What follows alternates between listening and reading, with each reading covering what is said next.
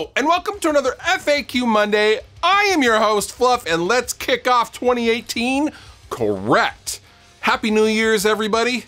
Hopefully you're not too hungover. Like, maybe you went in early. Maybe you went full dad like I did and you didn't really do much.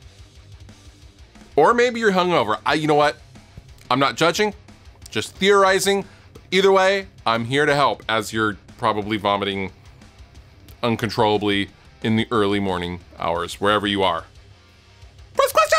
You get word about a major movie production on your life story. Who will star as Ryan Fluff Bruce? I mean, that's pretty easy. For you youngins, you probably don't remember this show, but there was a show in the 90s that I used to watch a lot called Home Improvement.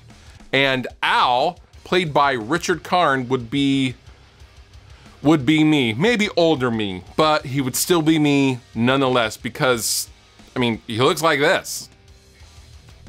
It's basically me. Otherwise, I would probably choose, I don't know, Brad Pitt, something like that. George Clooney, maybe, because they look like me too, but, you know, so my mom says. But Richard Karn is probably my first choice. Favorite classic video game console? I really love and have a lot of nostalgic feelings about the Nintendo NES Entertainment System, the original Nintendo. But I also really loved the Super Nintendo because the Super Nintendo was really the first Nintendo console that you could consistently save your games and save your place in games and things like that.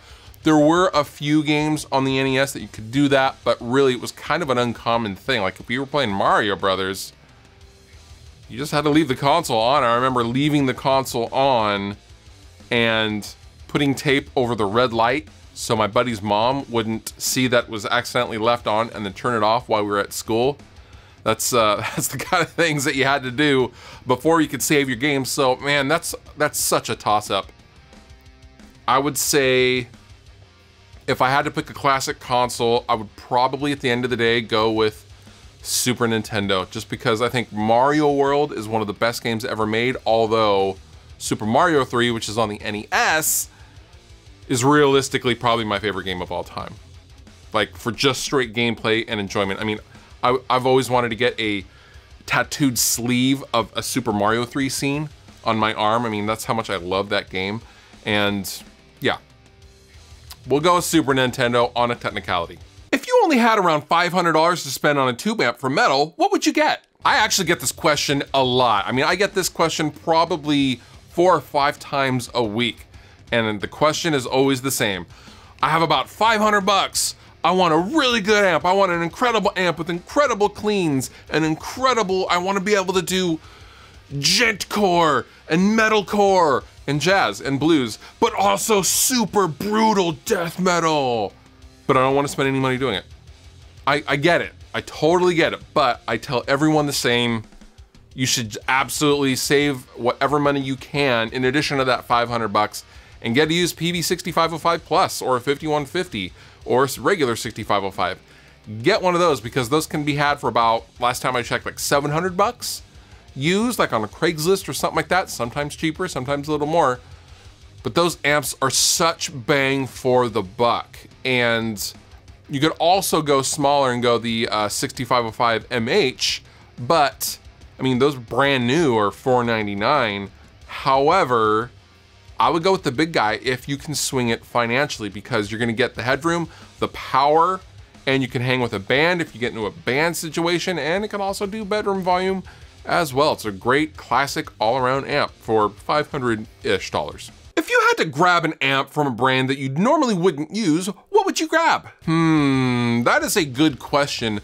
I have not plugged into one. Well, I've plugged into one for like 5 minutes at my buddy James's guitar store in Seattle, but I would probably pick one of those Supros, the Supro combos. Those look amazing, and all the clips I hear, then I'm like, wow, that's a really good kind of rock and roll tone. It always ends up being those dang Supros. And I don't know much about the Supros. I know obviously it's a tribute to the original Supros from the 60s. Jimmy Page used a Supro on the Zeppelin record and blah, blah, blah. but I'm seeing more and more of those pop up kind of like on the YouTube land. I'm like, man, those are awesome. Those look really good. So I'll probably pick a Supro. I don't know which one. I don't know anything about the models, but I would probably go for like a 112 or 212. I don't know if they make 212. 112 Supro combo.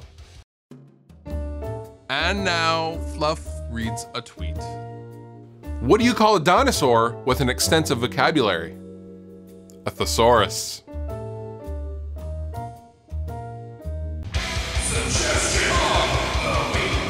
My suggestion to you this week is to check out this awesome video from my friends at reverb.com.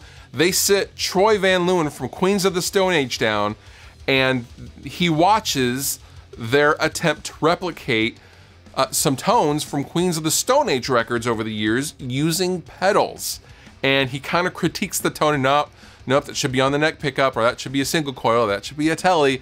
It's a really fun video to watch. I'm a huge Queens of the Stone Age fan, and I'm a huge fan of Troy, as he was also in Failure back in the day. Great video, very entertaining, very fun. I thought you guys would really dig this as well. All applicable links down below in the description. You've been wonderful. I've been Fluff. Thank you so much for watching, and I'll see you next time.